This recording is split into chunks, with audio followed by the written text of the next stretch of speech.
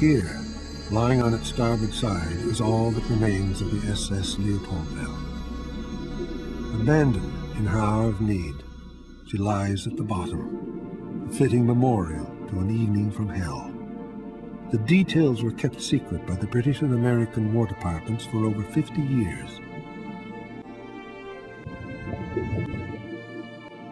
Over 1,000 men were in the water.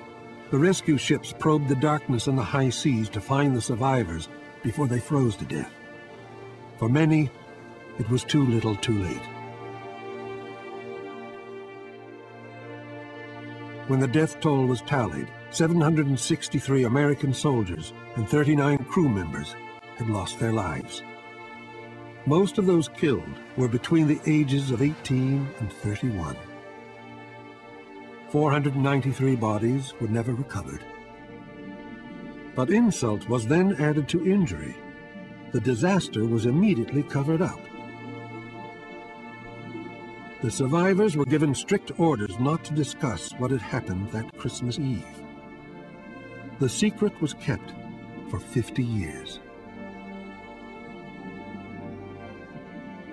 Only in recent years have the veterans of the Leopoldville disaster been permitted to tell the story of the escape of the Belgian crew, of the incompetence of Captain Lindborg, of the foul-ups in communication, and the cover-up by those in charge.